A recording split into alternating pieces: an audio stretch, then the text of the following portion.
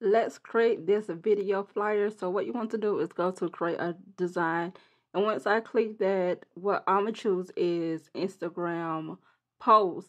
But you can also go down right here on the left side and go to custom size and just basically put in the size that you want. But for now, I'm gonna just click on Instagram post to make the process faster, and I don't have to like basically type anything in. So yes.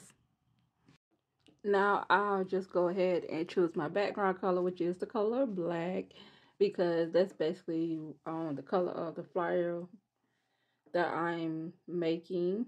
So now I'm just going to my videos and getting the video that I would like to use for this flyer. As I stated, it is a video flyer. But yes, I already know the video that I want to use, so I just clicked on that and stretching it out on the flyer and basically making some more adjustments, dragging it down so it could get it how I need it to be. So at the bottom, you basically see like this sharp edge. I don't want that.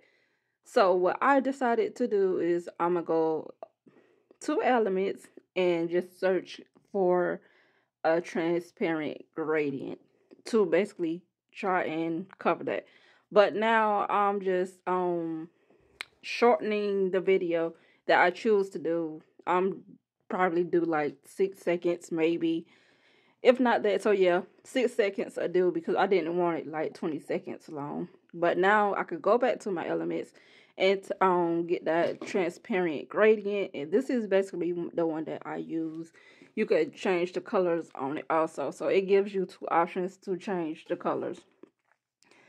And with this, I just changed those 2 colors to black, so it can basically blend in. So you can see as I'm doing it how it blends in and get rid of that sharp edge on that video. And this is why this is one of my favorite elements that I do love to use. So yes, it definitely makes a big difference. Like, makes a big difference. And right here, I'm just playing it, giving you a preview of how it looks. So yes.